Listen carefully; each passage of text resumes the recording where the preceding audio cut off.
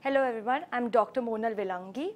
I am nutritionist by profession and also on the committee of Nutrition Society of India Mumbai chapter. I am today here to talk about role of functional oils in bone diseases. As we all know, musculoskeletal diseases are ranking second highest on the global burden of disability related life. Osteoarthritis, rheumatoid arthritis and also your low back pain are the most common musculoskeletal diseases. Osteoarthritis is a chronic progressive degenerative joint disease characterized by inflammation and cartilage degeneration resulting in pain, loss of functional ability and also stiffness. What are the risk factors for osteoarthritis? We see aging, smoking, obesity, sedentary lifestyle, high total fat intake, nutritional deficiencies and poor intake of antioxidants, which are also resulting into inflammation. Researchers have told us that now we have to review our definition of osteoarthritis and not just look at cartilage degeneration but also to look at inflammation. And because of that, today we need to develop more and more anti-inflammatory and antioxidant strategies which could be really essential in managing and preventing the faster progression of osteoarthritis. Going back to the basics, if we see Hippocrates, father of medicine, has also mentioned, let thy food be thy medicine, let thy medicine be thy food. With that, the food industry is now exploring newer and newer functional foods to come up with newer strategies to develop therapeutic and preventive approach for osteoarthritis.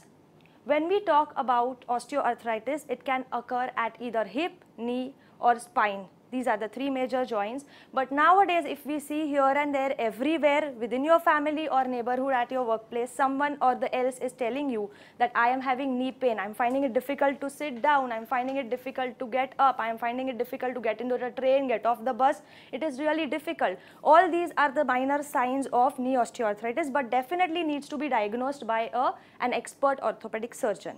Once the diagnosis is there, there are 4 grades. You have early grades and you have later grades. The early grades are manageable by nutrition, which is a non-pharmacological approach but less explored. Hence, what are functional foods and how do they play a role in this? Functional foods are foods which provide therapeutic benefits in health and disease. What is the main reason in this? They are bioactive compounds. Bioactive compounds have 2 roles, antioxidant which controls the oxidative stress and secondly the anti-inflammatory which reduce the inflammation, which is a major causative factor in knee osteoarthritis as well. As we see, refined carbohydrates, Mediterranean diet, whole food diet, all these are factors which are also playing a role in the management of your knee osteoarthritis. VCNO is an emerging functional oil in market.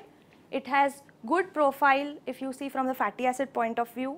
It has good profile with respect to tocopherol content as well as polyphenol content.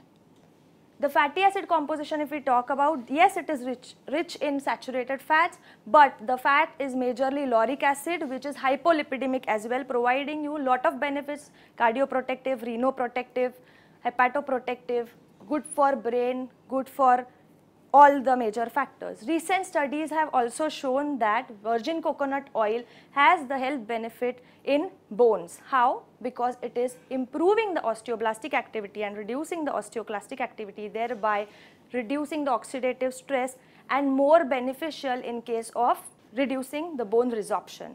Hence, VCNO needs to be explored more in other disease conditions as well.